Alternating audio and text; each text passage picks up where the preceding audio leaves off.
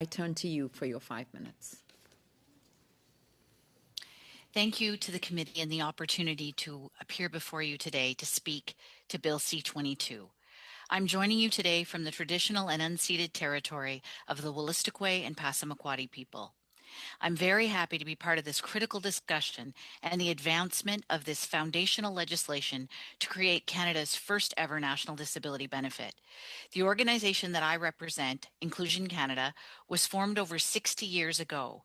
We're a national federation of 13 provincial territorial member associations, over 300 local associations, and more than 40,000 members across the country supporting people with an intellectual disability and their families. Financial security for individuals with intellectual disabilities and their families has been a priority issue for our organization for many years. The creation of a Canada Disability Benefit has been a long time coming. We must give Bill C-22 our full attention and move quickly to pass this framework legislation so that we can get to the regulations and get this benefit into the hands of people with disabilities. They simply cannot wait any longer. Bill C-22 is a historic opportunity to address the income security of people with disabilities in Canada, and it is important to get it right. Past governments have prioritized the reduction of poverty for seniors and children with the Old Age Security and the Canada Child Benefit. It is high time that our government prioritizes the reduction of poverty for working age people with disabilities with the Canada Disability Benefit.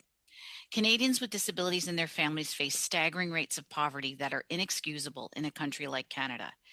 In Canada, 22% of people have a disability, with more than 40% living in poverty. But when we pull back the layers on this data and look specifically at people with intellectual disabilities, the rates are far worse.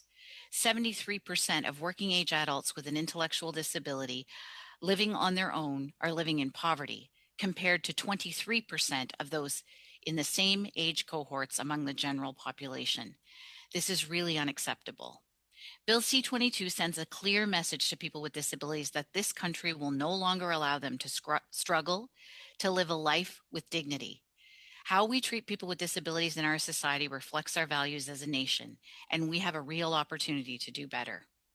We support Bill C-22 as framework legislation, and we urge senators to prioritize it and pass it into law as soon as possible, with the commitment that the disability community will be at the table in the drafting of the regulations. We know that some have suggested that Bill C-22 should contain more details regarding the design of the benefit, that it should be amended to clarify the technical elements.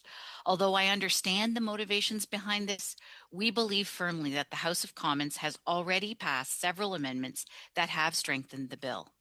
For example, the amendment passed by the lower house that commits the government to working directly with the disability community on the development of regulations and requires them to report back to Parliament within 6 months on how this was done. We will hold the government to this commitment. I want the senators of this committee, and indeed all senators in the Senate, to know how very much we respect the role of the Senate in the parliamentary system and its function to ensure that legislation passed by the lower house is sound public policy. We understand the Senate's role in providing due diligence to every bill which it is sent from the House of Commons. It is true that the Senate, in its wisdom, often does make legislation stronger. But our position, as well as hundreds of other disability organizations, is that C-22 is a solid, foundational framework piece of legislation.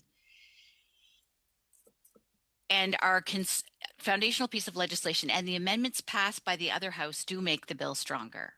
Our concern is that any substantive amendments proposed by the Senate at this juncture will delay the passing of the bill, and people with disabilities can't wait any longer.